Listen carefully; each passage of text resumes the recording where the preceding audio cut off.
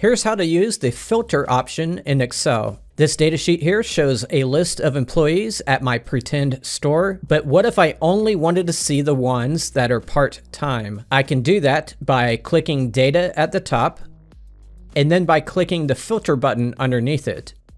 The button will stay pressed down, and some little drop-down arrows will appear at the top of each column. It's possible that you might be working on a worksheet that someone else has already worked in, and those drop-down arrows are already there. In that case, the filter button is already pressed down, so you don't need to do everything I just said. You may also have a worksheet that does not have column headers. If not, this process will still work. It'll just look a little bit different than what I'm showing you here. So if I only want the part-timers to appear, I go to the column that specifies whether they're part-time or full-time and click the pull down, and then unclick all the boxes except for part-time, and then click OK.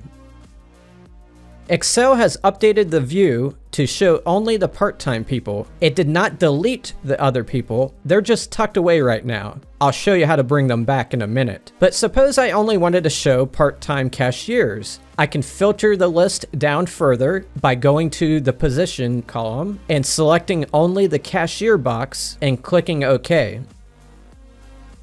So now the list is narrowed down a lot more. There are many ways to get all the people to show again. I could simply do everything in reverse that I just did. I'll click the pull down arrow for this column, then reselect all the boxes and click OK.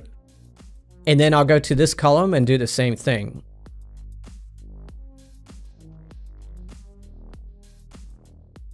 Or I can just click this clear button at the top, which will reset all the filters at once. There's another thing in this filtering process that you may find useful. You may have some missing items in your data. Take for instance this employee.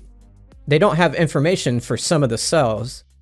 When I do that pull down, it gives me the option of selecting blanks. And by doing so, it'll isolate all the people who have blanks in that column.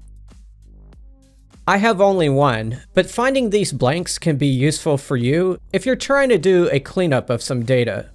And that's how you do filtering. If this tutorial was helpful, please leave a like. If you'd like to learn about the sort function in Excel, click the link on the screen. Have a good day, everybody.